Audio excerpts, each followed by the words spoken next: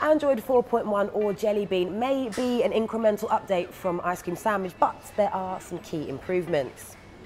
Generally, the look and feel is very much the same. So you have 3 on-screen touch controls, the multiple home screens and menus, all familiar territory.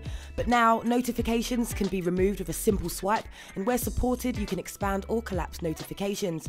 You can even snooze alarms for calendar events or email invited guests. Date and time info are now displayed prominently on the left as well, and rotation lock has been added along with the name of your connected wireless network. 6 customizable icons now sit at the bottom of the screen and can be arranged into folders, but particularly impressive are the new gestures. To delete something, for example, you simply flick it off the screen.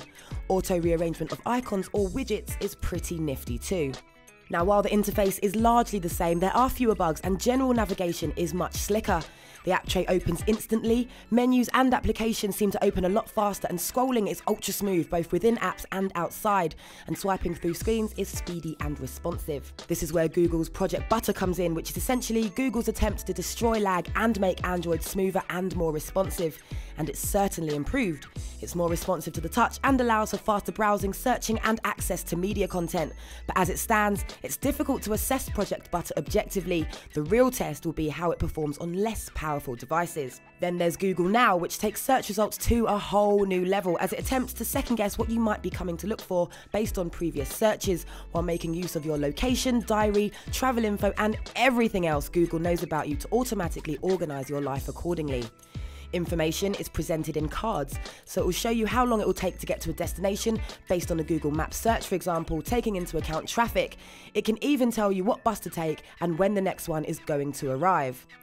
The results are very much dependent on how you interact with Google, so in theory, it's always one step ahead, but it's reliant on a data connection and results are inconsistent. For example, calendar appointments and nearby places don't always show up, and the weather card will often disappear for no apparent reason.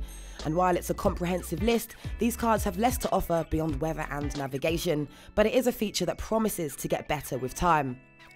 Voice control is good though. It's no Siri, but searching for local restaurants and bars is impressively accurate and swift, and information is presented much cleaner than before. You can also ask questions and be read the answers for basic things like word definition, the time or weather. It's 19 degrees and mostly cloudy in London. Here's the forecast for the next few days. Nice.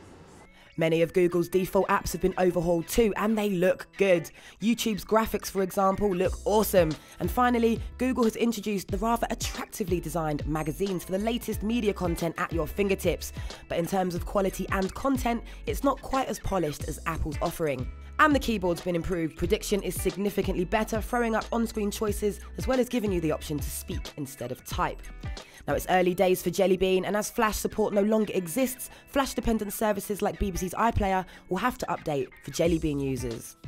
With Ice Cream Sandwich still being rolled out across handsets, launching a new version with a new name gives the sense that everybody is out of date. And while Jelly Bean doesn't bring a whole heap of new features to the table, it's definitely made its mark. Overall, everything's just a lot smoother, and it just means that Android has made that all-important step into offering a more refined and finger-friendly user experience.